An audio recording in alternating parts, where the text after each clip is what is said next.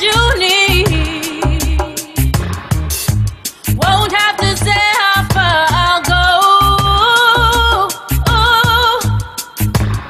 All I must do is just show you. Don't worry, we'll carry you on my shoulders. I will be your soldier. And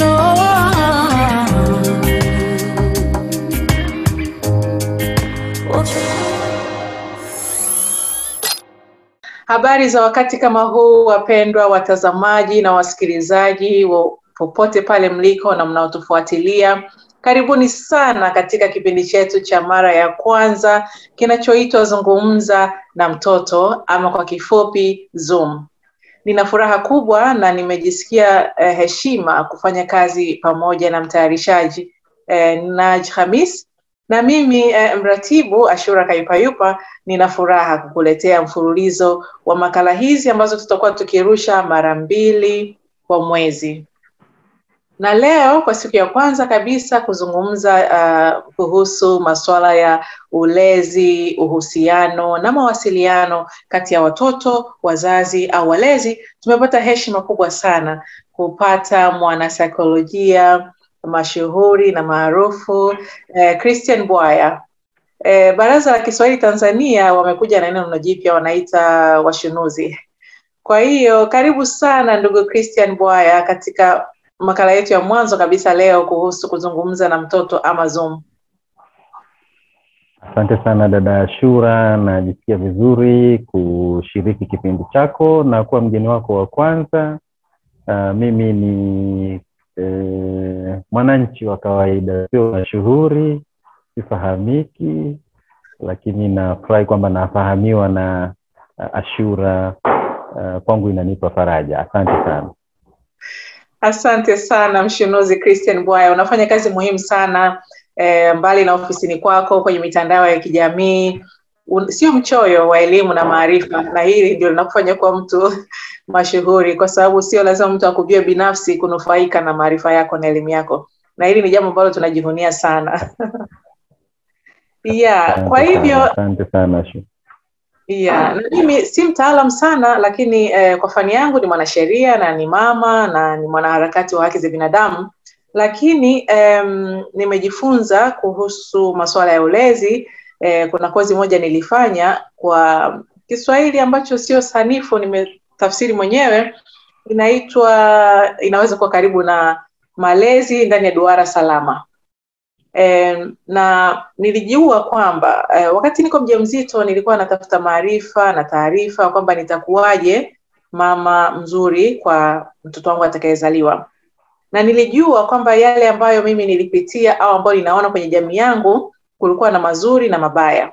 Na kwa hivyo sikukubaliana na kila kitu, na nilikuwa najaribu kutafuta kitu ambacho kitanisaidia mimi kuwa mama bora au vile ambavyo itamfaa mwanangu.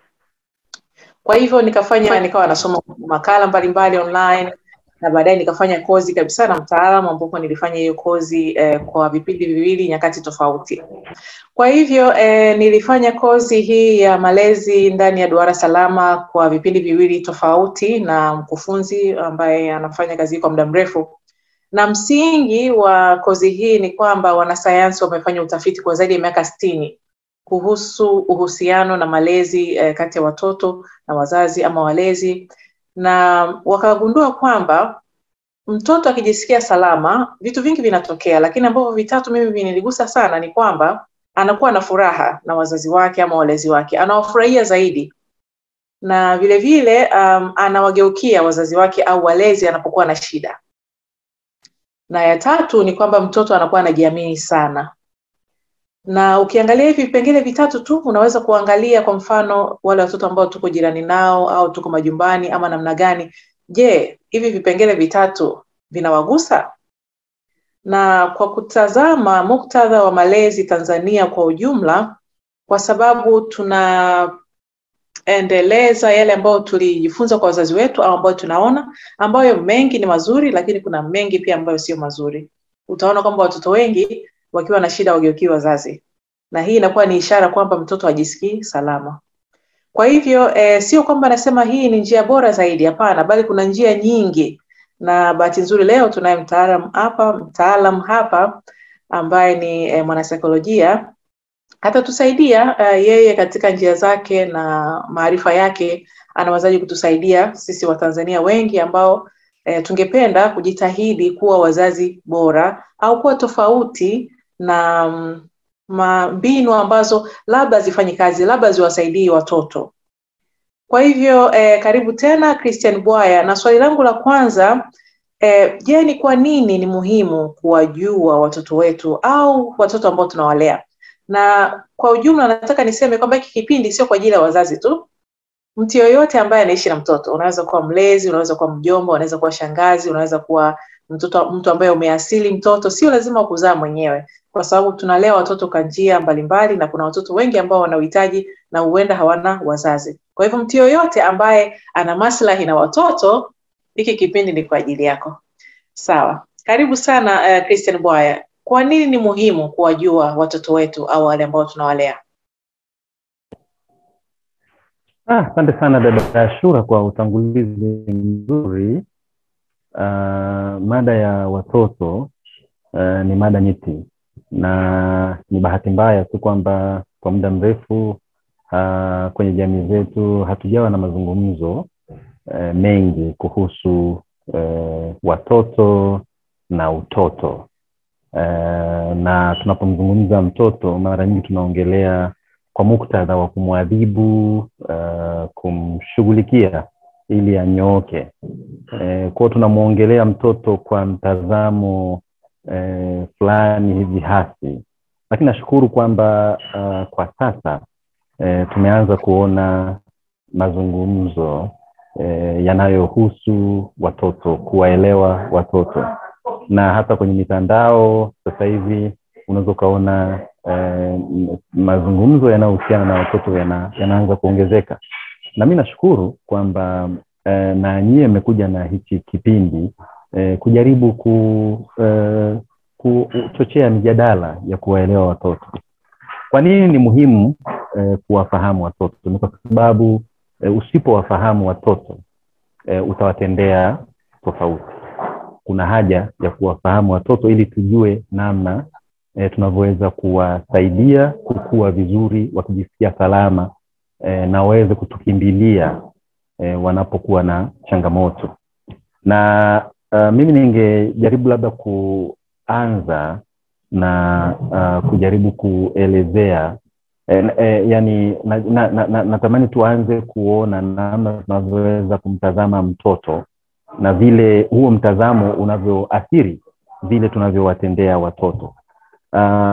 Kwa maana ya kwamba vile unavyomtendea mtoto inategemea sana namna unavyomtazama na kumuelewa. Sasa kuna mitazamo miwili kwa haraka.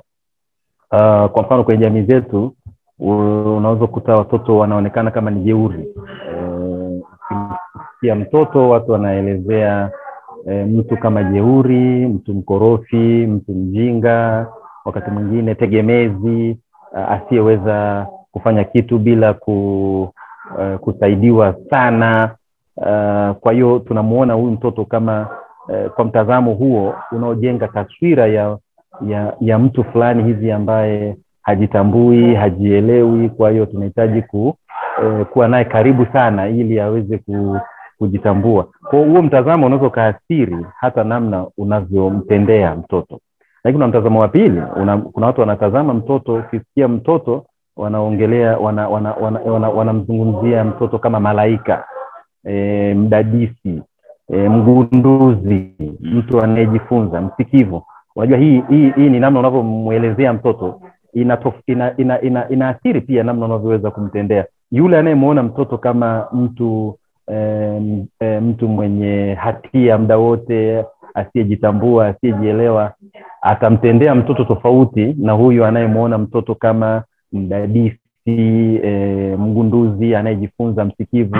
Kwa hiyo nafikiri ni muhimu kumuelewa mtoto kwa sababu vile unavyomuelewa mtoto inaathiri vile unavyomtendea. Kwa hiyo namna ninavyomlea mtoto wangu, naweza nikamlea kwa mabavu, naweza nikamlea kwa viboko, muda wote, ni kwa sababu ndivyo ninavyomuelewa mtoto. Yani kwa maana nyingine kutokumuelewa ndio kunanifanya nione muda wote ni muadhibu, nimfanyie ubabe, nimfinye. Lakini ninaweza kumuelewa vizuri na ikanifanya nisiwe mwepesi sana kuadhibu.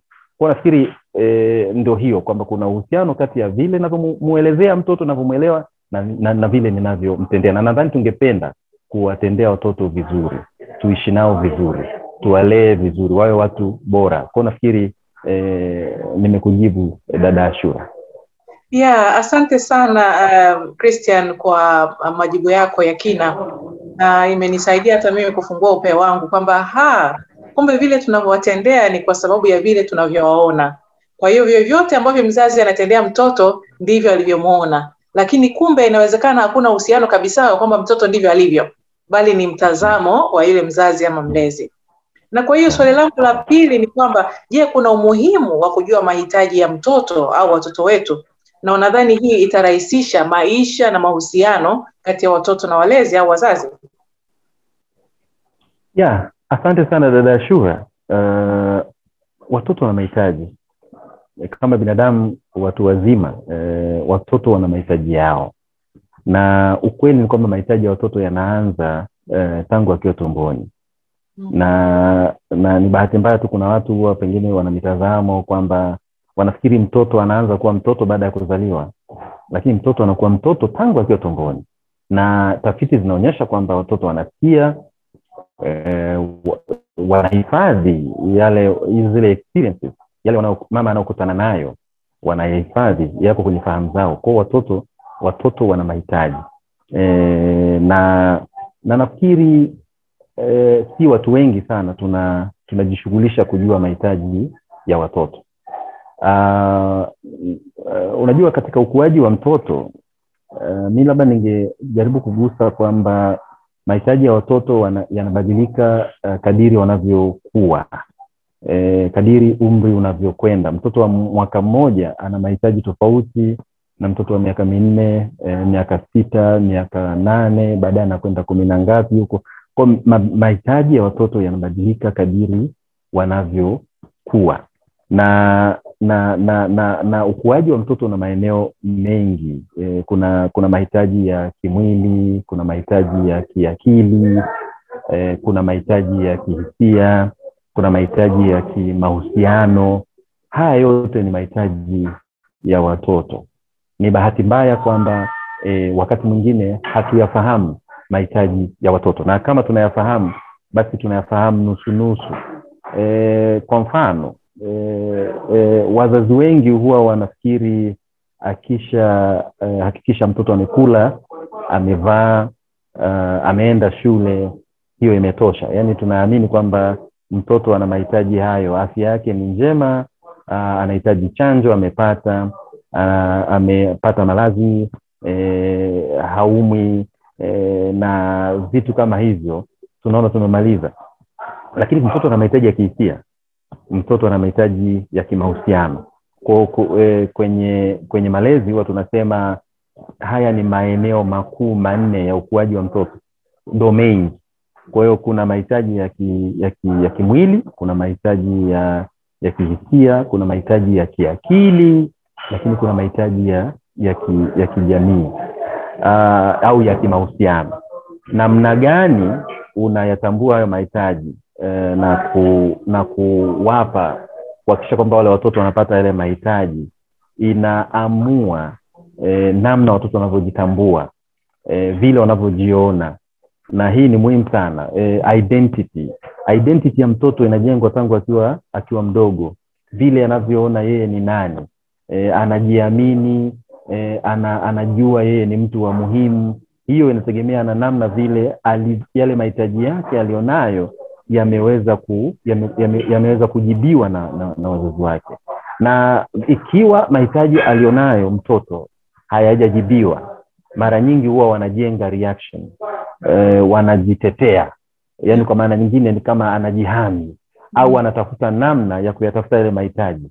Sasa ningependa labda kwa sababu ni mahitaji mengi ningependa kuzungumza kutoa mifano tu michache ya mahitaji ambayo watoto huwa wanakuwa nayo, na yasipokuwa meti haya mahitaji yanaweza kufanya mtoto akajenga tabia ambayo sisi tunakuja kuiona kama watu wazima.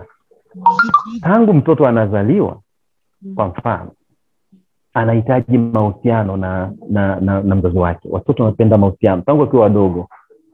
Wanapenda kutabasamu. Tunajifunza kutabasamu, tunajifunza kumkaribia mama. Hili ni hitaji la kihisia. Kwa hiyo ninapokuwa karibu na mama, nina smile, ninatabasamu, natamani kuona mama pia anatabasamu. Hilo ni hitaji la asili.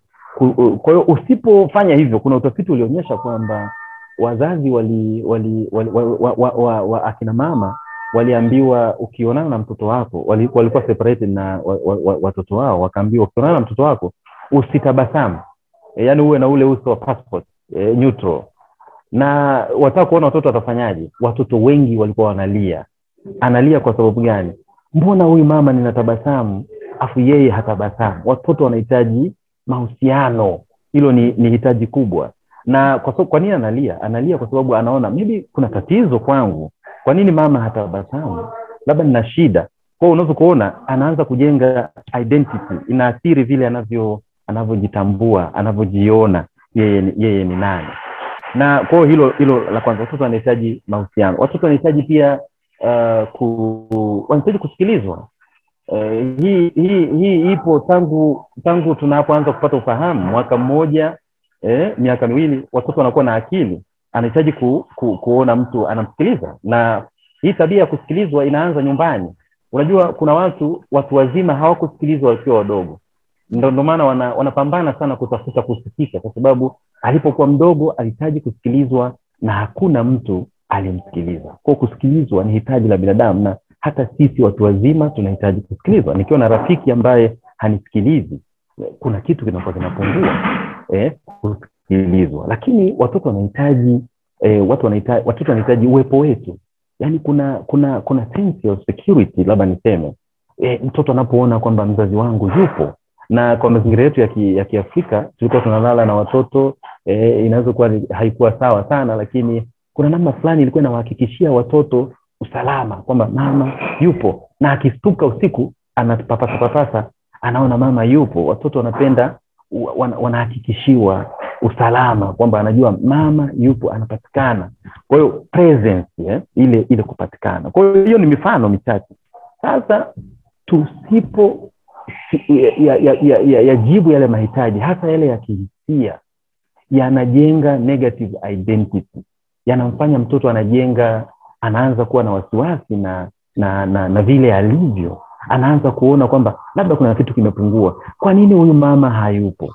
Kwa nini mama natamani kuwa karibu na yeye hapatikani? Huyu baba mbona hataki kuwa na mimi? Ni kila akiwa na mimi ananikemea. Kuna namna fulani mtoto anajenga, labda kuna kitu hakiko sawa kwangu. Na hii inaweza kumfanya mtoto akajenga tabia ambazo wakati mwingine zinaanza kutustua. Kumbe ni kwa sababu kuna hitaji analihitaji. Kuna kitu anakihitaji lakini hajakipata. Kwa hiyo nijaribu kutoa kujaribu kuonyesha huo uhusiano wa tabia ambazo wazazi wengi huwa tunaziona kwa watoto, tunakimbilia kuchapa. Lakini kumbe ni kilio cha watoto wanaotafuta mahusiano. Labda nianze na mfano mdogo. Mtoto ananidanganya.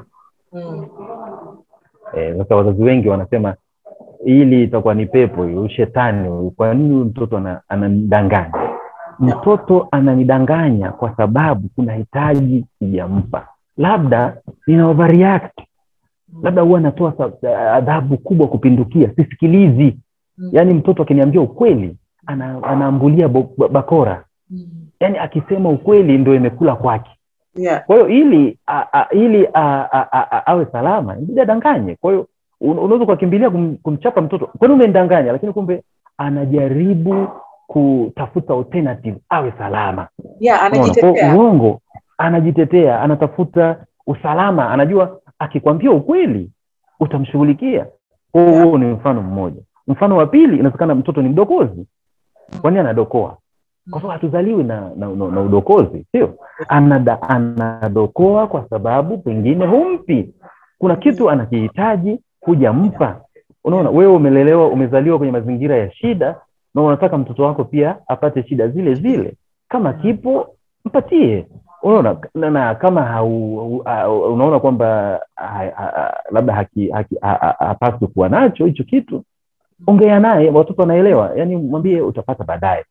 Na ajue kwamba you're there na unamuelewa. Kwa wakati mwingine pengine humpi au humruhusu kuchagua. Yaani unampa kitu ambacho hajachagua. Kwa uwizi, udokozi ni sisi tunawafundisha watoto. Kwa mimi binafsi nikiona mtoto anadokoa, najua kwamba kuna kitu sijafanya kwa mwanangu, labda sijampa kile anachostahili kipo na ndio maana anakidokoa, au sijampa maelezo mazuri, watoto wanaelewa, au sijampa uchaguzi. Labda mfano mwingine, inawezekana mtoto wangu ni analialia muda wote, anadeka, anasumbua, ana hasira, unaweza kukimbilia kumpiga kibao, lakini kumbe anatafuta attention. Unaona? Yaani hiyo kudeka, kulia, anatafuta umsikilize, anatafuta attention kwa sababu hupatikani, na hata ukiwepo uko busy. Unajua kuna kupatikana kihisia, unajua kuna mtu mwingine anaweza kuwa anapatikana kimwili, yupo tu lakini uconnect na mtoto, anataka uconnect na yeye. Sasa kwa sababu haipati hiyo, inabidi alie, inabidi adeke, akusumbue, inabidi labda aonyeshe hasira, ndio unapay attention. Unaona? Samahani kumchapa mtoto. Samahani Christian, umesema kitu ambacho kimenigusa sana. Nataka kubadilisha neno attention kuweka upendo. Watu wakisema mtoto anatafuta attention, mtoto anatafuta love, ni upendo, sio attention. Asante. Attention kwa maana nafikiri umeweka neno zuri. Mtoto analia kwa sababu anaona humsikilizi, humpendi, huna time na yeye. Ili akufanye uje. Inabidi sasa alielie, afanye vituko. Ili sasa akifanya hivyo sasa you will pay attention. Kwa maana utaonyesha ule upendo. Mfano mwingine, mtoto labda ni mgomvi. Sio mgomvi, ana ubabe, ukimwambia hasikii. Unaona? Ule ubabe na ugomvi ambao mtoto anaufanya, inawezekana pia anataka kuonyesha kwamba ndivyo na wewe ulivyo. Yaani wewe unamfanyia ubabe. Yaani unamfanyia ubabe, kuongea naye kwa upendo, kuongea naye kwa kistaarabu. Saa zote ni kumfokea, kumkemea. Kwa hiyo na yeye anakuwa hivyo, anakuwa mgomvi, anakuwa mbabe. Sasa wewe unamwadhibu, lakini kumbe mtoto anataka kuambia, baba, hivi ndivyo ulivyo, nimejifunza kwako. Wewe ni abuse, sio? Wewe unanitendea kwa hasira, unanitendea kwa ubabe, hunipi nafasi ya kuwa karibu na wewe, hunisikilizi. Kwa hiyo kama hivi ndivyo huo unamfanyia mama yangu hivi, kwa hiyo na mimi nitafanya hichi ninachoona wewe unafanya. Kwa hiyo mtoto mgomvi, mtoto mbabe, anataka kutuonyesha hicho ndicho anachojifunza kwenye mazingira yake. Amekuwa abuse na ana abuse wenzake. Kwa hiyo unataka kumjua mzazi, angalia jinsi mtoto wake anavyocheza na wenzake. Mtoto aliyependwa nyumbani anakuwa na upendo anapocheza na wenzake. Mtoto aliyekuwa abuse nyumbani anakuwa abusive anapokuwa na wenzake. Iko simple. Kwa unapoona mtoto ni mchokozi, anasumbua wenzake, anaona raha watoto wakilia wenzake, maana yake ni kwamba huyu mtoto inawezekana ana communicate kwamba kuna shida nyumbani. Lakini mfano mwingine labda mtoto ni mvivu, mtoto ni goigoi, mtoto hamalizi kazi, nikimwambia afanya kitu hafanyi, hajiamini. Unaona? Huyu mtoto inawezekana amelelewa kwenye mazingira ambayo amekuwa over criticized, sio? Yaani anakosolewa mno, wazazi hawaoni kizuri anachofanya. Kwa mtoto amefika mahali ameamini, mimi siwezi, kwa hiyo ili niwe salama nisifanye chochote, niwe mvivu, nisifanye chochote. Unaona? Kwa sababu hata nikifanya hamna mtu ana notice, nitaishia kukemewa, nitaishia kutukanwa, nitaishia kuambiwa yaani hamna mtu anaona kizuri. Mtoto anaishia kuwa mvivu, anaishia kuwa goigoi. Alafu sasa tukishaona amekuwa goigoi, ndio tunaanza kumchapa. Wewe mbona ufanye hivi? Wewe mbona unaona? Kumbe mtoto anataka kukwambia kwamba bwana, nahitaji hata unisifie, ona kizuri kwangu. Unaona? Vitu kama hivyo. Haya, mfano mwingine, mtoto ana wivu. ana wivu na wenzake. Akiona mwenzake anachezea kitu chake, anataka hicho kitu ambacho anakitaka, yani hicho cha mwenzake anakitaka. Huyu mtoto ana wivu. Au akiona mwenzake amefanya vizuri, hamsifii. Unajua hii mambo inaanzaga tukiwa wadogo. Yani tukiona mwenzangu amefanya vizuri, anasikia vibaya, hiyo wivu hiyo. Unaona? Maana yake ni kwamba mtoto amechoka kulinganishwa. Yani tunamlinganisha huyu mtoto. Yani unamwambia wewe, mbona upo kama fulani? Mbona upo kama mwenzako?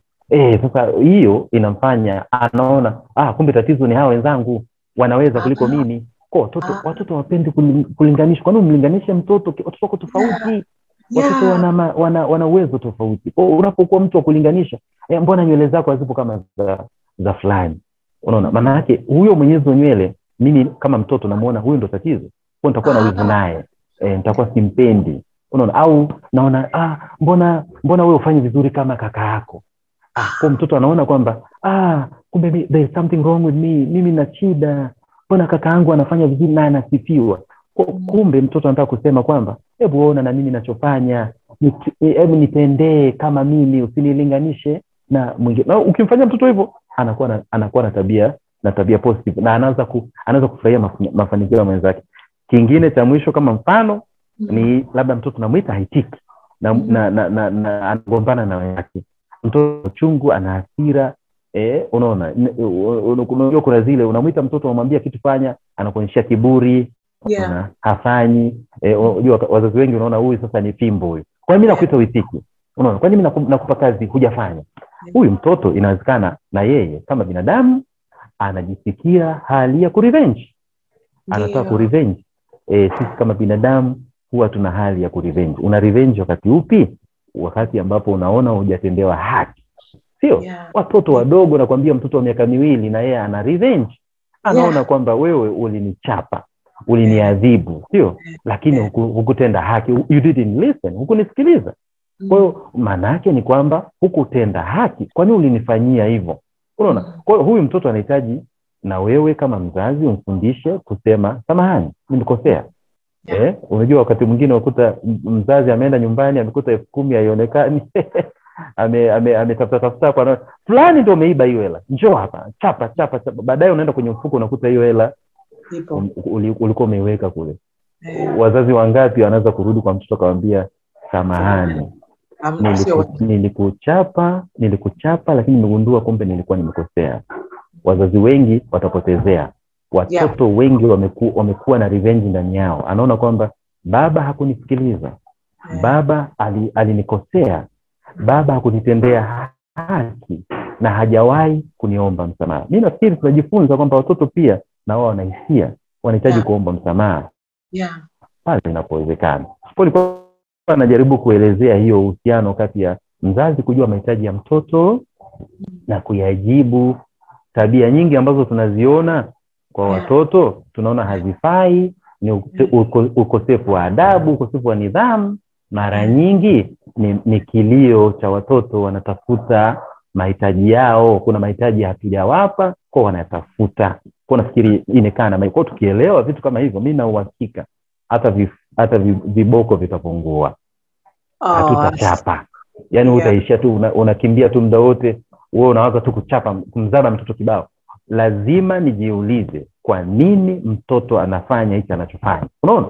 Kwa mfano nikiona mtoto anakuwa mgomvi, nijiulize kwa nini mtoto amekuwa mgomvi. Kuna tatizo.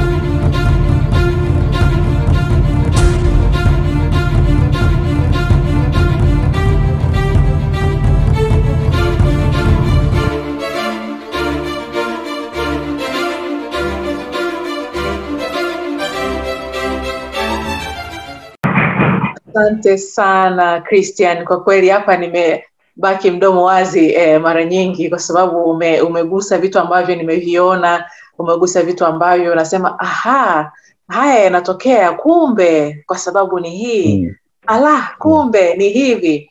Kwa hiyo tunafurahi sana kwa kweli kuzungumza nawe Christian, hasa leo katika mada hii ya mwanzo kabisa kuhusu mahusiano na malezi kati ya watoto na wazazi na walezi. Na hapo mwishoni umenigusa, kwa sababu tunapowafundisha watoto maneno kama asante, samahani, pole, bila sisi wenyewe kuyatumia hayana maana, kwa sababu binadamu hakuna aliyekamilika. Kama mzazi pia au mlezi unaweza kumkosea mtoto, unamuomba msamaha. Kama humuombi na unamwambia yeye aombe msamaha akikosea, anafanya hivi kwa uchungu tu, lakini hamaanishi. Na kama unavyosema atakuwa na uchungu, siku moja anataka kulipa kisasi, kwa sababu ni kawaida binadamu. Ukiona unaonewa mara nyingi unatamani siku moja upate nafasi ya kulipa kisasi ili ujisikie nafuu kwenye ule uchungu ambao unakuwa umekaa kwa muda mrefu. Sasa swali langu linalofuata Mshunuzi, je, jinsi wazazi wetu walivyotulea au tulivyokuwa au walivyotuchukulia inachangia sisi jinsi ambavyo tutalea watoto wetu au tunavyowachukulia watoto wetu au walezi wetu, na kwa nini inakuwa hivyo? Asante sana. Swali zuri sana dada Ashura. Katika kujifunza, ujifunzaji, tunasema kuna namna nyingi sana za kujifunza. Mojawapo ya namna hizo nyingi za ujifunzaji, learning, ni modeling. Tunajifunza kutoka kwa watu wengine. Tunaona mtu anafanya kitu fulani na sisi tunafanya hivyo. Hiyo ipo hivyo. Kwa maana ya kwamba mara nyingi tunajifunza kwa watu tunaowaita models. Tukiwa wadogo, models wetu mara nyingi wanakuwa ni wazazi. Baba na mama ni models wetu. Ili kufanya baba anachofanya mama ndio nakichukulia kama sheria, kinakuwa mwongozo wa kile ambacho na mimi nitafanya. Baadaye tukitoka nyumbani huwa tunaenda shuleni, modo anakuwa mzazi, anakuwa mwalimu. Kwa mwalimu wa shule, mwalimu wa darasa ni mtu muhimu sana. Anamfundisha mtoto namna ya kubehave. Sasa tukiacha habari ya mwalimu, baadaye watakuja watu wengine. Tukishakuwa watu tunakutana na modo wengi, wanaweza kuwa watu tunaona kwenye TV, watu wanaosoma kwenye vitabu na nini, lakini influence kubwa ni ile ya nyumbani, ile ya miaka ile ya mwanzo. Kwa mimi naweza kusema miaka -9 miezi ile ya tumboni mpaka mtoto anazaliwa, mwaka mmoja ile mpaka miaka 8-9, ile ni miaka yenye nguvu sana kwenye maisha yetu, kwa sababu tunakuwa tumekuja duniani hatujui kitu. Tunajifunza kutokana na experience kubwa ni kile tunachoona kinafanywa nyumbani. Kwa ninajifunza kuangalia kile ambacho nimeona mama na baba wakikifanya. Wajua iko hivi, vile ambavyo baba na mama wanazungumza, vile ambavyo baba yangu anaongea kwangu mimi kama mtoto, inanifundisha kwamba hivi ndivyo tunavyozungumza. Unaona, yani inatengeneza kama sheria isiyoandikwa. Kwa hiyo mimi nimejaribu kuangalia jinsi ambavyo hata ninaishi, jinsi ambavyo nikikasirika nafanyaje. Ni kama baba yangu, kwa sababu nilipokuwa mdogo niliona akifanya hivyo. Kwa hiyo nikajifunza, nikaona hivi ndivyo tunavyoishi. Yani anayenijengea taswira ya maisha, namna ninavyoishi ni baba na mama. Kwa vile ambavyo mama anafanya ndivyo ambavyo na mtoto anajifunza. Haya ndio maisha, hivi ndivyo vilivyo. Kwa yule mtu tuseme mzazi anakuwa influence kubwa sana kwa mtoto. Yani anakuwa ana nguvu ya kumwonyesha mtoto hichi ndicho, haya ndio maisha. Kwa kama mzazi anadanganya kwa mfano, hata mtoto anajifunza kwamba kumbe naweza kudanganya. Unaona, kama mzazi, kwa utazungumzia tabia chanya na tabia hasi. Kwa vile tulivyoona wazazi wetu wakifanya, ndivyo ambavyo tunaamini kwamba hiki ndicho kilivyo. Na kweli tunaweza tukajifunza, wakati mwingine tukiwa ukubwani tunaweza kujifunza tofauti. Lakini kweli akili yetu huwa anasema ni kama dodoki. Kuna sehemu ambayo ni hii ambayo tuko aware, conscious mind. Hii ni ambayo unajifunza, unaweza kusoma kwenye kitabu na nini. Lakini kuna sehemu ya akili ile ambayo tunasema ni subconscious. Yani hujui kwamba unajua hicho kitu. Kipo registered kwenye ufahamu wako. Kwa inakuwa kama dodoki. wakati mwingine unaweza kuchikuta unafanya vitu hata hujui kwa nini unafanya hivyo. Unaona? Kwa sababu ulijifunza ukiwa mdogo. Kwa hiyo vile ulivyotendewa ukiwa mdogo ina nguvu kubwa. Yaani unaweza kupendi unachofanya, unajikuta ndivyo unavyofanya. Yaani sipendi kukasirika, sipendi ninapokuwa mbabe. Na kwenye conscious mind yangu sipendi ubabe. Lakini najikuta nakuwa mbabe. Kwa nini? Nilivyokuwa mdogo, miaka 2, miaka 3, miaka 4, baba alikuwa mbabe au mama alikuwa mbabe.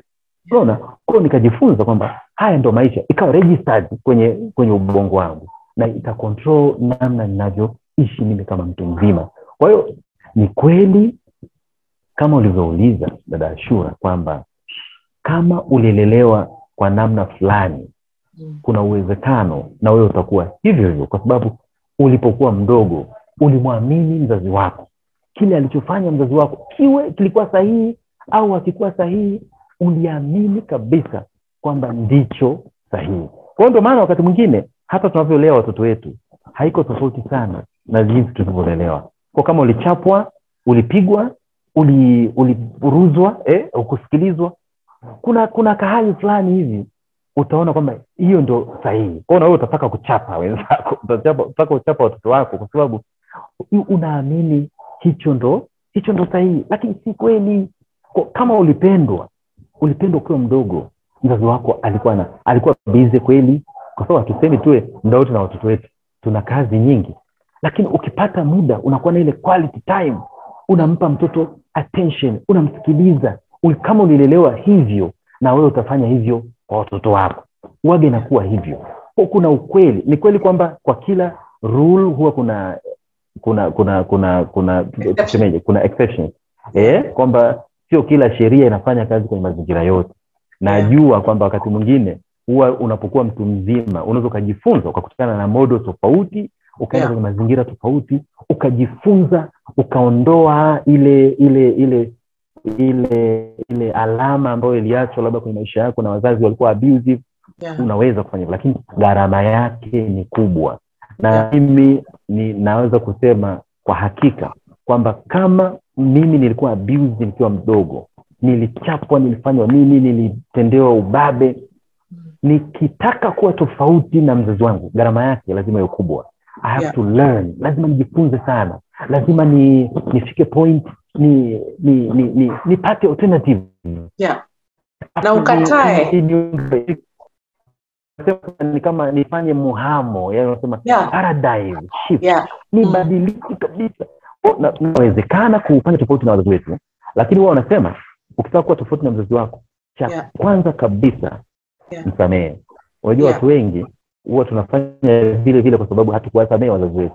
Yani kwa sababu alinichapa sana na mimi naona kama nina revenge ndani yangu. Unajua inakuwa hivwa. Unakuta nachapa na watoto wangu ni kama na revenge.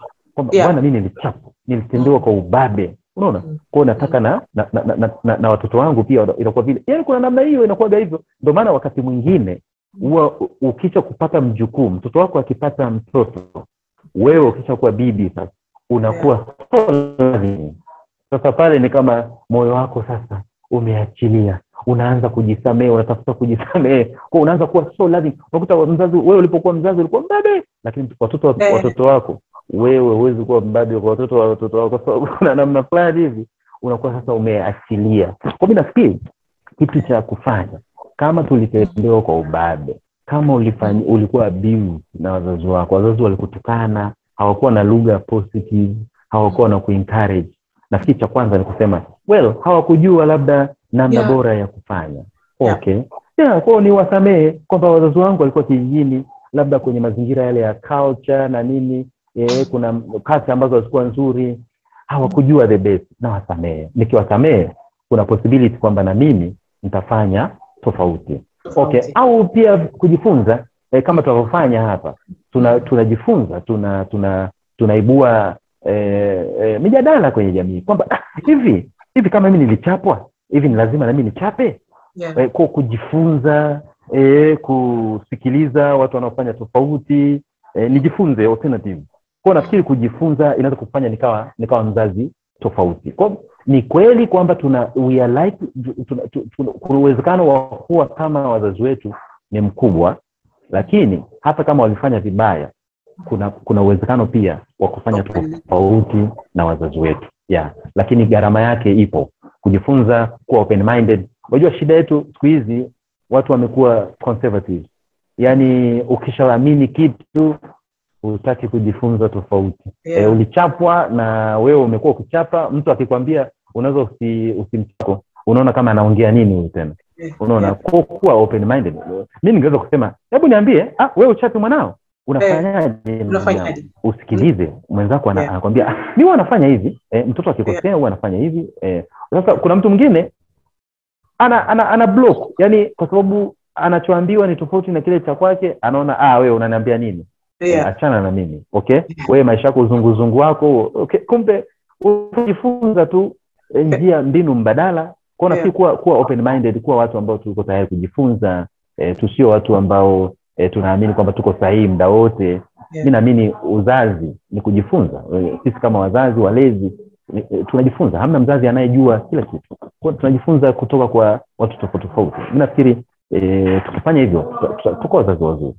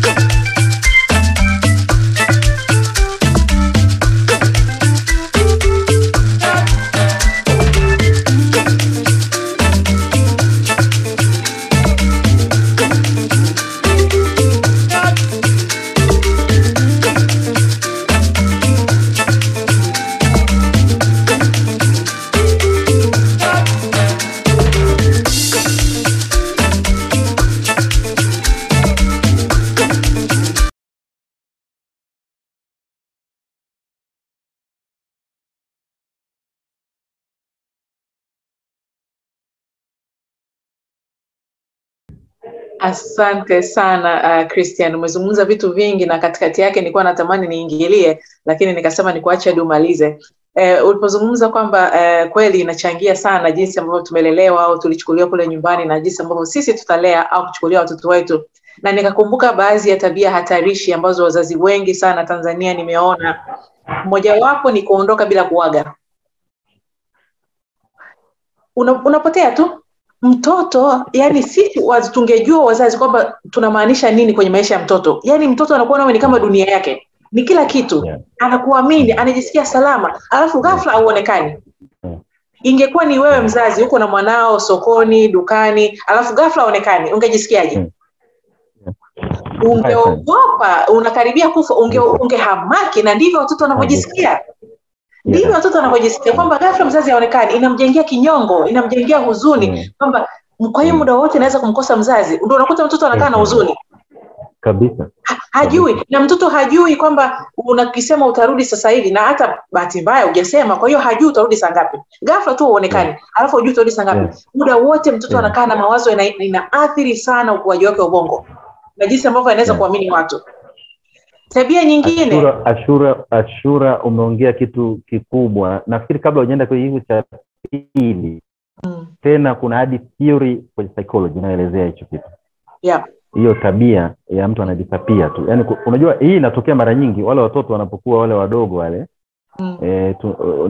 Nataka kwenda kazini, mtoto ananililia. Kwa unaona kwamba sasa ili asinililie, na chezea hapo, naambia jikoni si nini na nini, imejisapia. Mtoto kuja kutayaruki, mama yuko wapi? Haonekani. Ile kitu inajenga hali fulani ya kutokuamini watu. Mtoto hakumwamini mzazi wake. Yaani anaona mzazi tapeli yule. Sio? Aliniambia anaenda jikoni. Nimekwenda jikoni simuoni. Kwa hiyo mimi huwa na washauri wazazi kwamba unapoanza kwenda kazini, mtoto kweli anakulilia, ondoka akikuona. Atalia, lakini kabisa, yani aondoka anakuona. Huyo hapo baba mama ameondoka ameenda. Mwambie naenda kazini mwanangu. Si ndio? Atalia kweli kwa sababu anakuhitaji, lakini itajenga trust kwamba ameniaga. Kwa baadaye akaanza kujua kwamba mama anachoniambia ndicho anachomaanisha. Lakini sio kumtoroka. Yani tunawafundisha watoto utapeli mapema sana. Unamzungusha mtoto hapo, mara kuja kutayaruki huonekani. Tujifunze kuwaaga watoto wetu tangu wakiwa wadogo. Ni kweli watatulilia, wanaogopa kubaki, lakini ajue kwamba mama ameniaga, ameenda kazini, ameondoka. Na kwenda jisikia vibaya, lakini baadaye nitajifunza kwamba kweli atarudi. Kwa sababu kitu anachotaka ni ile consistency. Anajua na uwe predictable. Anajua mama ameondoka, lakini atarudi. Sio? Au kwa mfano kama sikai na mtoto wangu, najua kabisa kwamba siku hizi 2-3 sitakuwa na mama.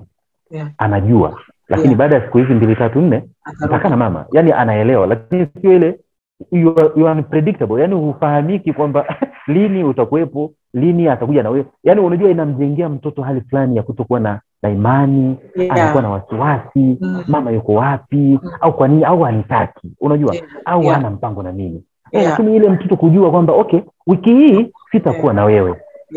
Lakini baada ya wiki moja nitakuja, nimesafiri, sio? Nafikiri umeongea kitu muhimu sana, Ashura. Watu wengi hatuwaamini watu kwa sababu tangu nyumbani tulikuwa tumelelewa mazingira ya utapeli. Yani hatujui yani anachosema huyu anamaanisha. Nafikiri kitu muhimu sana. Asante sana kwa kupigilia msumali, na ninatumai wasikilizaji na watazamaji na wafuatiliaji wa kipindi chetu cha Zungumza na Mtoto, ama kwa kifupi ZUM, watachukua mbinu hii kwamba ni muhimu kumwaga mtoto wako. Kama mshiriki na mtaalamu anavyosema, mtoto atalia lakini anajua kwamba umemwaga na utarudi. Kwa hiyo samahani mwanangu, lazima niende kazini, lazima niende sokoni, lazima niende kanisani, lakini nitarudi baada ya masaa mawili. Anaweza asielewe masaa mawili ni muda gani, lakini anajua kwamba utarudi. Na hii inampa uhakika kwamba okay, nitakuwa mama hata kuwepo, baba hata kuwepo, lakini atarudi. Tabia nyingine hatarishi ambayo pia nimejifunza kwamba ni hatari sana wazazi wanafanya, wao wenyewe wanadanganya. Baba anakuahidi nikirudi nitakuletea pipi, alafu akirudi haleti pipi. Sasa mtoto anajua kwamba kumbe kudanganya ni kawaida. Inamvunja moyo na kumfanya kwamba asikuamini, lakini pia itamfanya na yeye awe muongo. Alafu baadaye unasema kwa nini muongo? Kwa sababu wewe mwenyewe ukiahidi hautimizi. Kabisa. Yaani uko sahihi. dada Ashura, tulisema ile mwanzoni, modeling, tunajifunza kutoka kwa wazazi wetu. Kile tulichoona wazazi wanafanya ndicho tutakachofanya. Kwa mimi nadhani zile tabia ambazo ni chanya fanya kwa watoto. Kama unataka watoto wawe wanashukuru baada ya kupewa kitu, mshukuru. Akifanya kitu kizuri, asante. Akikupa kitu, asante. Umemtuma mahali, ameleta, asante. Unajua mtoto inaingia moyoni mwake kwamba kumbe ukipewa kitu unashukuru, unasema asante, sio? Au umekosea, samahani, sio? Naomba unisamehe. Niliahidi kuleta pipi, niliahidi kuleta zawadi, sijaweza kufanikiwa, nimepita kwenye mambo mengi, nimesahau. Nikirudi nyumbani, mwambie mtoto, nilikuahidi. Usisubiri akukumbushe, niliahidi nitaleta pipi, nimesahau. Kwa sababu kweli ni ubinadamu huo, kusahau wakati mwingine. Nimesahau, naomba unisamehe. Umeona?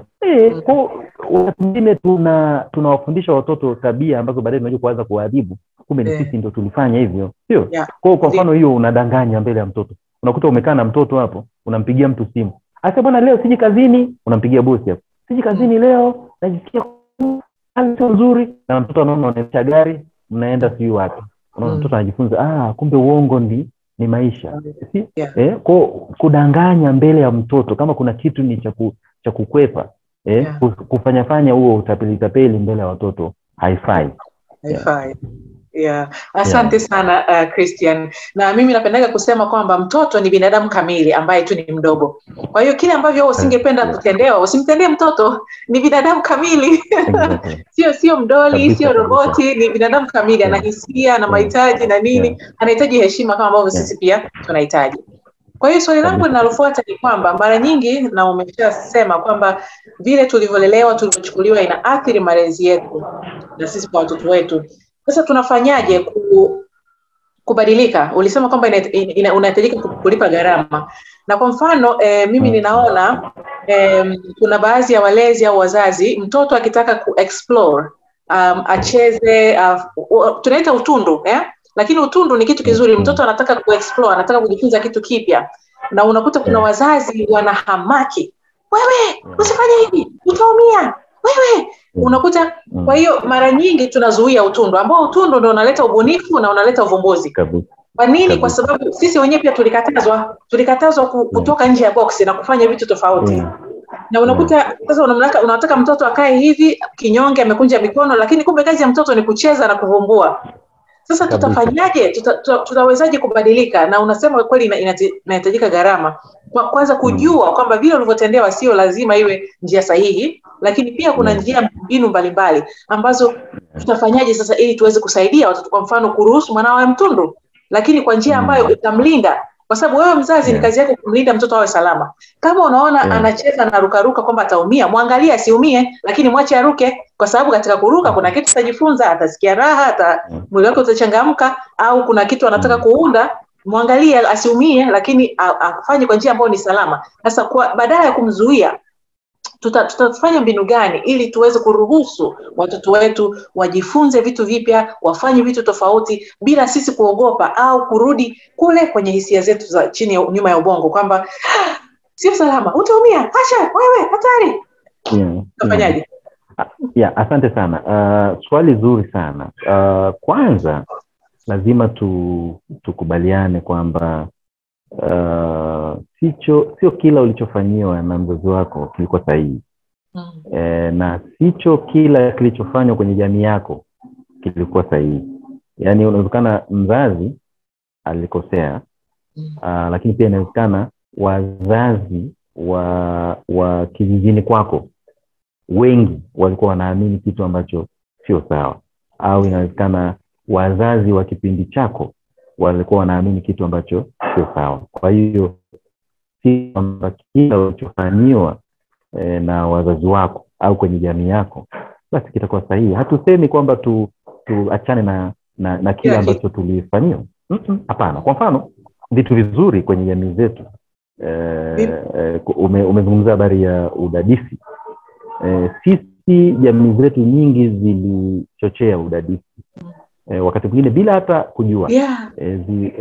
Unajua nilizungumza habari ya maeneo ya ukuaji. Kuna kuna kukua kimwili, kuna kukua kiakili, nimeelezea kidogo kukua kihisia, kuna maeneo ya kimahusiano. Sasa hebu tuongelee hili la kiakili. Kwenye jamii zetu, jioni wazazi au babu alikaa na watoto na wale wajukuu, wanapiga hadithi, vitendawili. Kile kilikuwa kitu kizuri, kwa sababu kwenye zile hadithi, vile vitendawili vilikuwa vinakuza imagination. Yani mtoto anaposimulia zile hadithi ana imagine, labda simba amefanya hivi. Kuna namna inakuza uelewa wa mazingira yake. Unajua ilikuwa muhimu sana. Au zile riddles, vile vitendawili, unapewa kitendawili, unatafuta jibu. Sijui nyumba yangu haina mlango. Mtoto anafikiri, hii nyumba haina mlango maana yake nini? Unaona, vile vilikuwa vitu vizuri. Kwa hatusemi kwamba kila tulichofanya na wazazi wetu hakikuwa sahihi. Kwa mfano hivyo, hiyo ni tradition, hiyo tradition ilikuwa nzuri sana. Au kwa mfano sisi tulipokuwa tunacheza enzi hizo, ile michezo mingi ya utotoni ilikuwa ina maana sana, ilikuwa inakuza uelewa wa watoto, inakuza ufahamu wao. Unaona, kwa mfano mchezo kama ile midako. Sasa hivi tafiti zinaonyesha michezo kama ile ya traditional, midako, kinyumba, kishule, kuumba vitu kwa udongo, kuumba vitu kwa kwa udongo. Vile ile michezo ilikuwa inawafanya watoto wanakuwa socialize.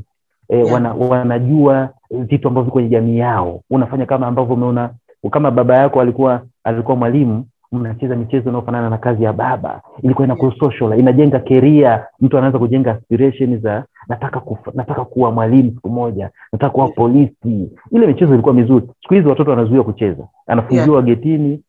Of course najua kuna mazingira ambayo mtoto kutoka nje sio salama, lakini kadiri inavyowezekana kwenye mazingira ambayo ni salama, kama ni shuleni, watoto wapate space wacheze. Unaona? Haya, kwa mfano ile sisi tulipokuwa tunacheza mpira, haujanunuliwa mpira, mnatafuta matambara, mnafunga, ile inajenga ubunifu, inakufanya unakuwa mdadisi. Unaona? Siku hizi watoto wanaletewa mipira ambayo imetengenezwa tayari, au magari yanatengenezwa tayari. Watoto hawataki au midoli. Unakuta nyumbani tumejaza midoli, chumba kimejaa midoli, lakini wakati mwingine tunafanya hivyo kwa ajili yetu sisi kama wazazi. Watoto wala hawahitaji hayo midoli mengi. Mimi siku moja nimemnunulia mtoto wangu gari. Jambo la kwanza, amelivunja ile gari. Safi sana. Yani ni kama anatafuta, ni mdadisi, anataka kuona hivi naweza kuliunda. Kumbe anachotaka huyu mtoto alikuwa anataka vifaa, nimletee maboksi, nimletee labda nyaya, nimletee labda kanda mbili, nikamletea mkasi, atengeneze gari mwenyewe. Inatengeneza ubunifu. Lakini sisi tunaenda kununua gari liko dukani, unamletea mtoto, wala hana interest na hilo gari. Atacheza nayo siku ya kwanza, ya pili, ya tatu, ameliweka huko. Unamtafutia lingine, amekosa interest kwa sababu halimfanyi au serious. Watoto wamezaliwa na curiosity. Wanahitaji kuwa challenged, wafanywe challenge, waweze kufikiri. Unaona, wanakuwa wabunifu. Siku hizi tumekuwa na watu ambao sio wabunifu, kwa sababu wakati mwingine hata malezi haya encourage, haya wahamasishi watoto kuwa wabunifu. Kwa hiyo nilikuwa nataka kusema kwamba sio kila ambacho tulilelewa, sio kila experience tuliyokutana nayo tukiwa wadogo ilikuwa mbaya. Zipo experience kama hizi ambazo nimezisema zilikuwa nzuri. Kwa mimi nafikiri tuone zile ambazo ni nzuri tuendeleze, lakini zile ambazo ni mbaya, unaona, kwa mfano mimi natoa mfano ambao watu wengi pengine watashangaa. Kuchapa mtoto sio experience nzuri. Kumchapa mtoto, kwa nini unamchapa mtoto? Kwa sababu mtoto ni binadamu anayeelewa kabisa, na watoto wanaelewa, watoto wanasikia. Ni namna tu ya kujua namna ya kuongea naye, kwa sababu kikubwa kwa mtoto ni kujenga trust. Jenga trust, jenga uhusiano. Mtoto awe na uhusiano na wewe, akuamini. Unaona, akisha kuamini unaweza kumwelekeza kirahisi tu, kwa sababu atakuwa anaogopa kupoteza mahusiano na wewe. Yaani kuna namna ukijenga uhusiano na mtoto, anaogopa hata kukukera, anaogopa kukuudhi. Kwa sababu kuna namna fulani imejenga attachment. Unaona? Mimi nafikiri kama tulichapwa, sio lazima kumchapa mtoto na wala haifai kumchapa mtoto. Ukijifunza kujenga uhusiano na mtoto, wala utakuwa na sababu ya kumchapa mtoto. Au wakati mwingine hatuchapi watoto, lakini tunafanyia ubabe. Unaongea mtoto kwa hasira. Unamkemea. Huwezi kuongea kwa unamkemea. Yani unajua ile kumpeleka puta. Yani mtoto anapelekwa speed.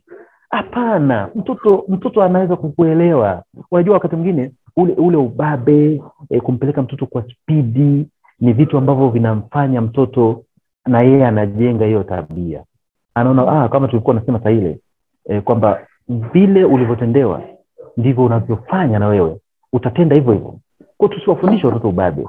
Tusiwafundishe watoto kuwa watu ambao hatuwezi kuzungumza kila siku. Unajua kwa mfano mimi nikiwa nyumbani unakuta labda na lugha ambayo ninaongea na mke wangu, labda nikaanza kumwambia vipi habari za mbona kuna kitu hamjafanya.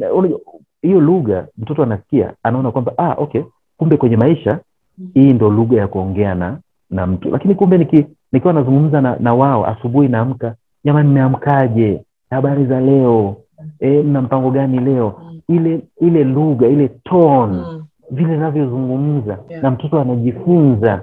Kwa mimi natamani tukubaliane kwamba ubabe kwa watoto sio kitu sawa. Hata kama jamii nzima ililelewa kibabe, hatupaswi kuwalea watoto wetu kibabe. Tujenge mahusiano. Na mimi nikwambie, mtoto akijua akiweza yani ukawa mtu unayetabirika, predictable. Yani mtoto anajua kwamba mama yangu nikifanya hivi atakasirika, nikifanya hivi kwa mama yangu atajisikia vibaya. Kwa hiyo atajua kitu gani asifanye. Sasa wakati mwingine wazazi wengine hatupo predictable, yani hatutabiriki, yani haijulikani msimamo wako ni upi. Na nikwambie, ukiwa na msimamo kwa mtoto, yani bila kuwa mbabe, mwambie tu mtoto muda wa kulala ni 2:00 kamili. Tumekubaliana. Na anajua huo ndo msimamo wako. Kwa ikifika 2:00, time ya kulala, nenda kalale. Unaona? Sasa kuna wazazi wengine hatabiriki. Yani kuna kulala 4:00, unaweza kulala 5:00, inategemea na hiyo siku. Unaweza kulala hata 7:00. Lakini kumbe ukiwa na hiyo tabia ya kutokutabirika, hata kama ulilelewa hivyo, yani kwenu muda wa kula ulikuwa ufahamiki. Unaona? Mnaweza mkala 5:00 asubuhi, mnaweza mkala 7:00, mnaweza mkala 9:00, inategemea na siku imeendaje. Kama ulilelewa hivyo, tukubaliane kwamba hiyo haikuwa sawa. Sasa wale watoto wako tofauti.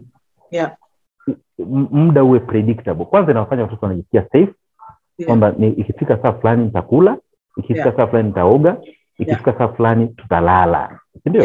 Yani vitu vinaeleweka. Kwa mimi nafikiri ubabe wakati mwingine ni kwa sababu vitu pale nyumbani viko shagarabagala.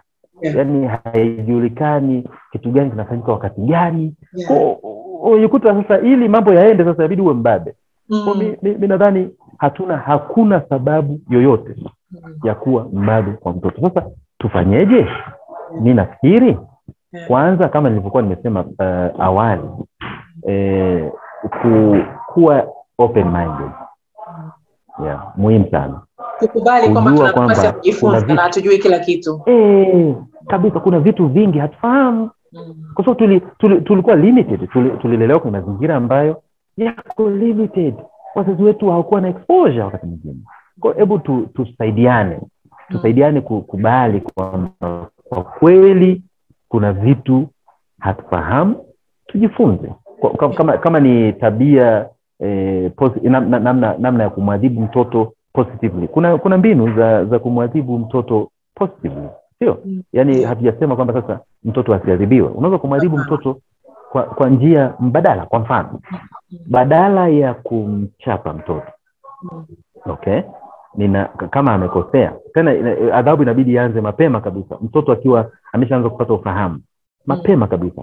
Ninaweza nikamnyima kile privilege fulani kwa muda, sio? Kwa mfano amekosea mtoto mdogo ana mwaka mmoja, kuna jicho nikimtazama hivi anaona hiyo ni adhabu kwa mtoto, kwa sababu mtoto angependa kuona unatabasamu. Anatabasamu, anatamani kuona kwamba uso wako una furaha. Kwa kuna namna ukimtazama mtoto anaona mama hiki kitu hajafurahi, hiyo ni adhabu. Na atajifunza, kwa sababu ukiinvest kwenye uhusiano, yani ukawekeza kwenye uhusiano na mtoto na unajua mahitaji yake na anajua kwamba una nia njema na yeye, ukimwadhibu kwa hata kwa sura tu atajifunza kwamba hichi kitu mzazi wangu hapendi. Unaona, kwa wakati mwingine kumuondolea zile privilege, sio? Au kwa mfano adhabu nyingine rahisi, kwamba alikuwa anatazama TV, tuliweka ratiba kwamba akirudi shuleni saa 11 mpaka saa 12 atatazama katuni, atatazama television. Kwa sababu amekosea, namwambia bwana, tena kirafiki, tena unamwambia kama vile utani, yani hauhitaji kumkemea, namwambia bwana, nilikwambia ufanye hivi, hujafanya, kesho hautatazama TV, muda ule wa TV saa 11 mpaka saa 12 hautakuwepo. Ile ni adhabu, na mimi nikwambie inaweza kuwa adhabu kubwa sana kwa mtoto. Akaona sitatazama TV, au kwa mfano huwa tunaenda out, kuna Jumapili, Jumamosi tukipata muda huwa tunaenda mahali tunacheza, mtoto anacheza, wanapata ice cream na nini. Naambia bwana, kwa sababu ya hicho ulichofanya, nimekwambia mara 2 hujasikia, hapata kuwa na out, kwa utabaki nyumbani, au tutaenda na wengine, wewe utabaki kwa sababu ulikosea. Unaona, unajua vitu kama hivyo na vikifanywa kwa upendo, unajua sio unafanya kama vile unamkomoa mtoto.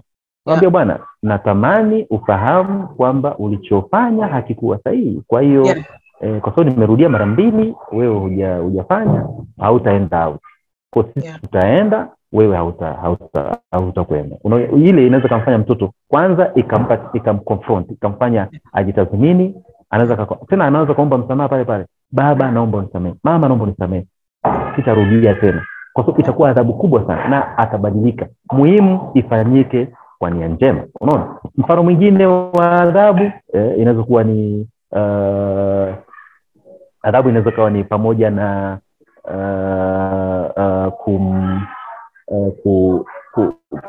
tumesema kumuondolea privilege. Kumuondolea privilege inaweza kuwa kumfanya ajisikie vibaya. Kuna kumfanya mtoto temporarily ajisikie vibaya kwamba alichofanya sio sahihi, kwa maana kwamba unamfanya aone matokeo ya ile tabia aliyoifanya. Kwa kuna namna fulani hivi unaruhusu ajisikie vibaya kwa muda, aone matokeo ya kile alichokifanya. Kwa mfano kama nimekwambia ufanye hivi, ufanye na kuacha kidogo uone ile consequence. Ukishaona ile matokeo mabaya, unajifunza. Kuna namna fulani unajifunza kwa experience. Kwa hoja ambayo nataka kusema hapa ni kwamba kuna adhabu ambazo zinaweza kumsaidia mtoto kujifunza vizuri kabisa bila wala ubabe. Yani unampa mtu adhabu na wala huonyeshi kwamba kitu kile. Mwambia bwana, nimekwambia ufanye hivi, hujasikia. Umeendelea kumnyang'anya mwenzako, hujamuomba mwenzako. Nimekwambia mara ya kwanza, mara ya pili hujasikia. Kwa hiyo wewe leo hautaangalia TV hizi, na mtoto atajifunza na kwa sababu unafanya kwa upendo, mtoto atajifunza. Lakini muhimu tunasema, unapoadhibu jitahidi kuadhibu kwa kadiri, yani wanasema iwe isizidi. Yani unajua kuna adhabu mtoto amekosea tu kidogo, ndo anapewa adhabu ambazo sasa inakuwa sasa abuse. Kwa mfano, hatuwezi kukubali mazingira ambayo mtoto anaadhibiwa kwa kunyimwa chakula, kwamba bwana hujafanya hivi leo huli. Hiyo sio adhabu, hiyo ni abuse, sio? Kwa sababu kula ni haki yangu, sio? Kwa nini uninyime kula, sio? Au kwa sababu umekosea hivi uendi shule. Hapana, hiyo sio sawa. Unaona, kwa kuna adhabu ambazo kwa kweli kimsingi ni abuse. Yani kuna na mimi wanasema kwamba wakati mwingine tunaadhibu kama kuondoa, ni kama kujiridhisha. Yani kuna uchungu fulani afu unafurahia kuona mtoto akiumia, kuna namna fulani wewe unajisikia kama umepunguza stress. Kwa kimsingi pale ile adhabu ni kwa ajili yako, wala sio kwa ajili ya mtoto. Unaona? Kwa mimi nadhani tunaweza kuwapa watoto adhabu tu za upendo, adhabu ndogo ndogo za kadiri na zikawasaidia watoto.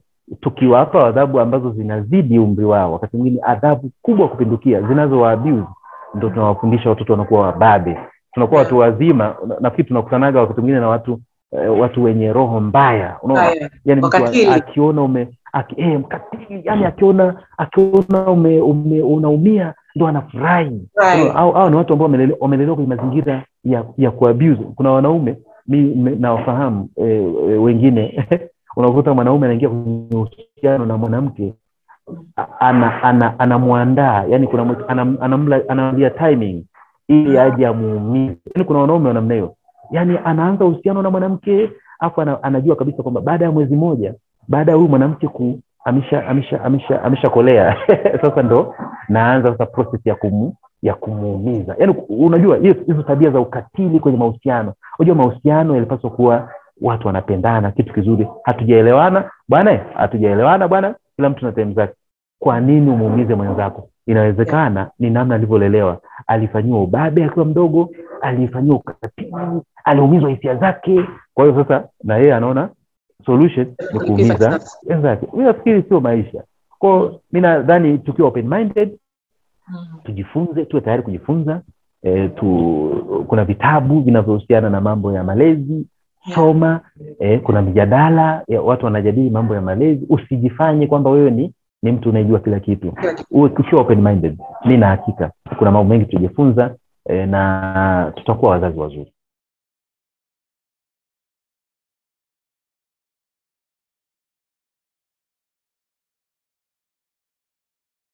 Asante sana Christian. Kwa kweli na hasa hapa mwishoni nilipozungumza kuhusu masuala ya adhabu, nimekumbuka kwamba zumuni la adhabu ni kumfundisha mtoto kwamba hiki umekosea na haya ni matokeo, na sio kumkatili, sio kumkomoa, sio kujiridhisha wewe, bali unataka kumfunza mtoto.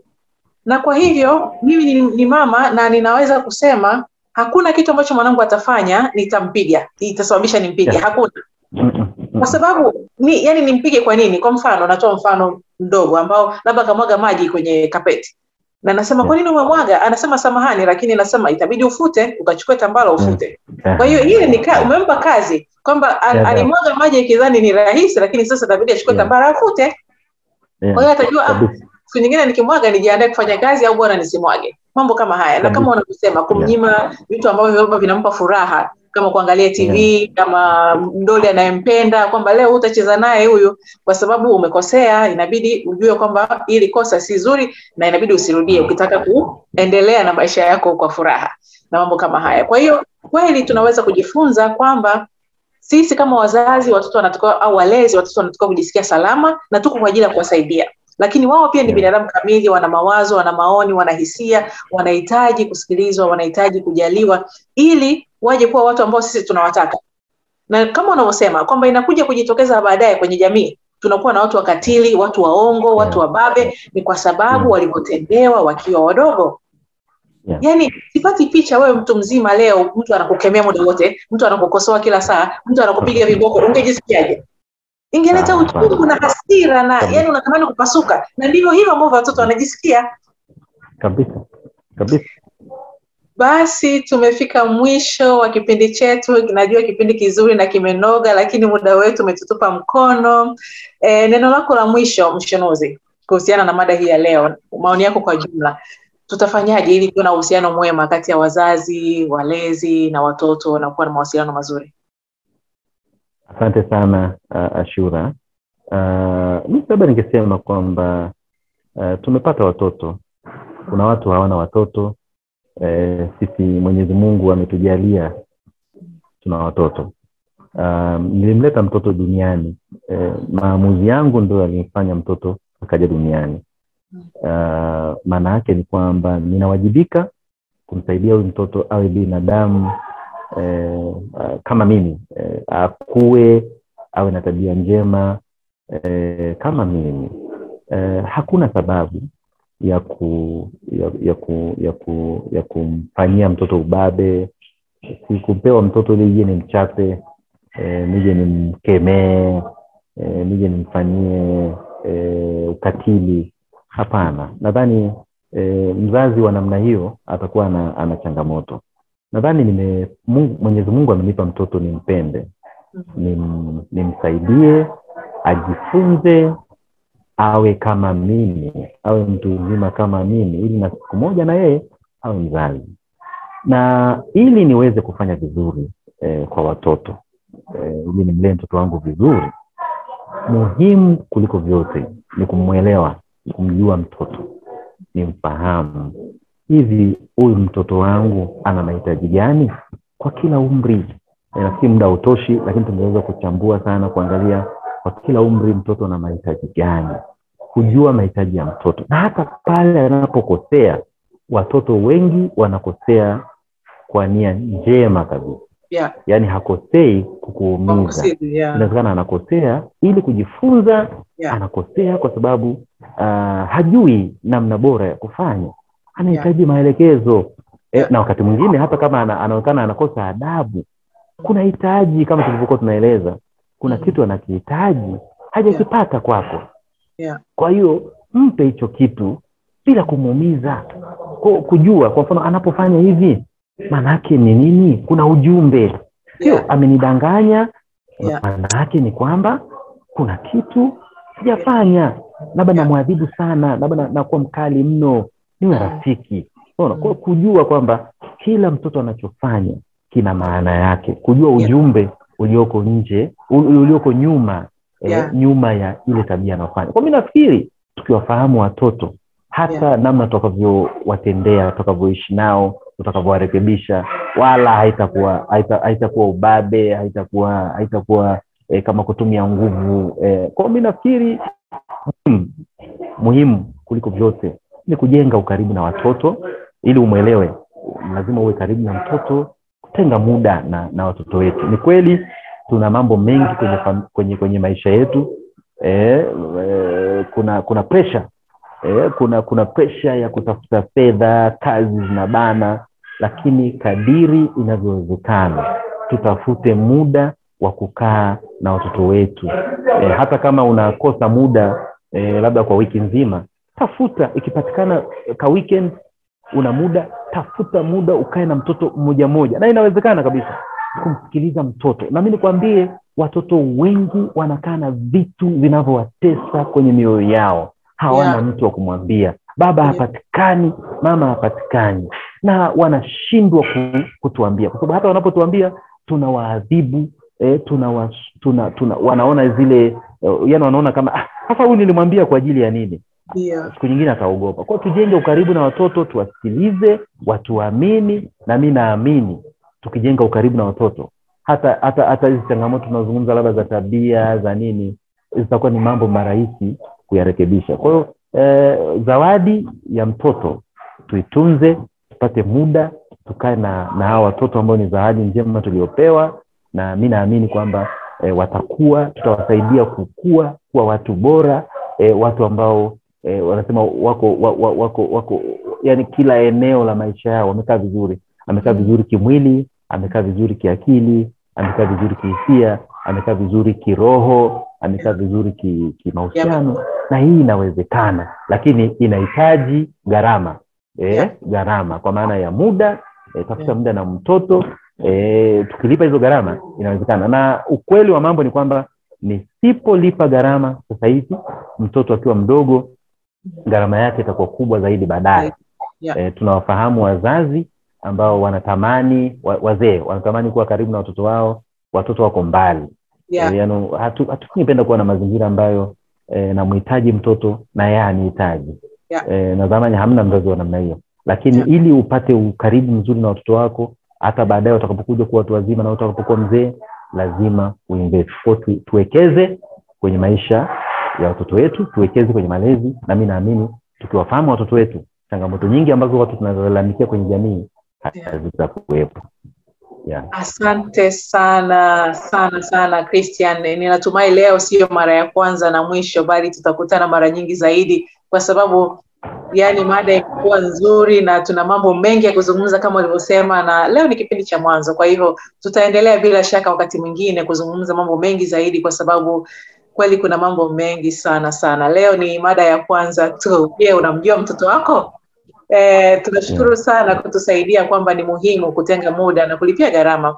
Na ninajua kweli kuna wazazi wako busy na kazi na nini, na wanatafuta wahudumu wa nyumbani, wasaidizi ambao ndo wanakuwa kama wazazi wasaidizi. Sasa mzazi akiondoka asubuhi hajakutana na mtoto, anarudi usiku hajakutana na mtoto, na unasema kwamba unampenda mwanao, unatafuta maisha, lakini kama hupati muda kuwa na mwanao hata kidogo, hii ni hatari. Kwa sababu wakati mwingine mtoto anahitaji tu ule muda kuwa karibu na wewe, kukaa kwenye mapaja yako, kukukumbatia, kuzungumza, kusikia kwamba anapendwa na kusikia kwamba anaweza kukuangalia mkatabasamu. Anahitaji sana mtoto wa upendo kuliko pesa ambayo tunatafuta, ingawaje pia ni muhimu. Kwa hiyo ni vizuri kubalance, kwa sababu tuna wajibu. Hawa watoto kama ulivyosema ni zawadi yetu, tunatakiwa kuwalea na kuwatunza kwa njia ambayo inafaa. Kwa hiyo tuna wajibu wa kutafuta fedha na pia kutenga muda wa kuwa na watoto na kuwasikiliza na kujua kwamba wao ni binadamu kamili, wana mahitaji kama sisi. Kama wao wanapenda kupendwa na kusikilizwa, na mtoto pia anapenda hivyo.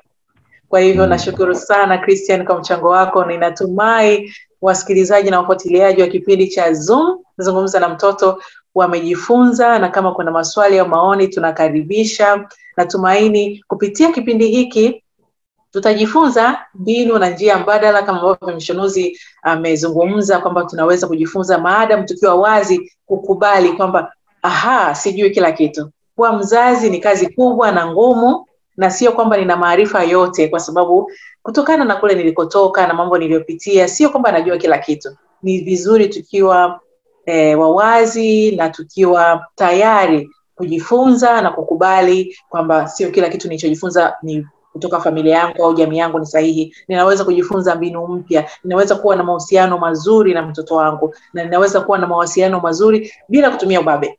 Maana ukitumia ubabe unaojenga tu hofu, mtoto anaogopa lakini hajui kwa nini. Kwa mfano umesema hiki sio na hiki ndicho. Lazima kumueleza mtoto, kama unavyosema watoto wanaelewa kwamba labda naenda kazini nitarudi, hata kama atalia anajua kwamba utarudi, ataamini. Lakini wewe umepotea tu, au ndo unampiga mtoto. Kwani umefanya hivi? Unampiga. Kwa hiyo anajua sitakiwi kufanya kabisa. Lakini kumbe inawezekana hata alichokifanya kama ulivyosema, mtoto anafanya makosa kwa njia ya kujifunza, au ni mdadisi na mambo kama haya. Kwa hiyo badala ya kuwajengea watoto hofu na ubabe, tujue kwamba watoto ni binadamu kama sisi. Tunaweza kuzungumza nao kwa njia ya upendo na kuwasiliana nao na kuwa na mawasiliano nao mazuri, kwa sababu watoto ndio wanakuja kuwa watu wazima baadaye.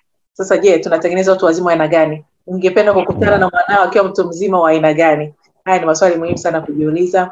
Basi asante sana watu wote mliotufuatilia na kusikiliza kipindi hiki. Asante tena, shukrani nyingi kwako Christian Bwaya kwa kukubali kwa mgeni wetu wa mwanzo, na tumejifunza mambo mengi sana kutokana na uzoefu wako na maarifa yako na ufahamu wako. Tunashukuru sana.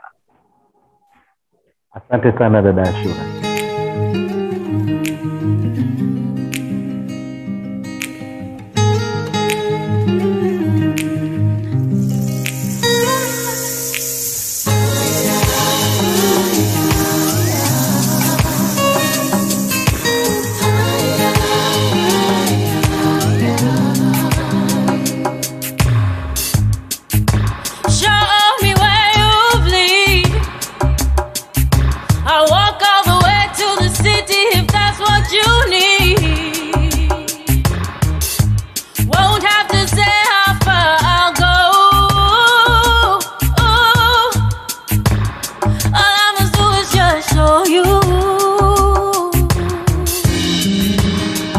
Don't worry.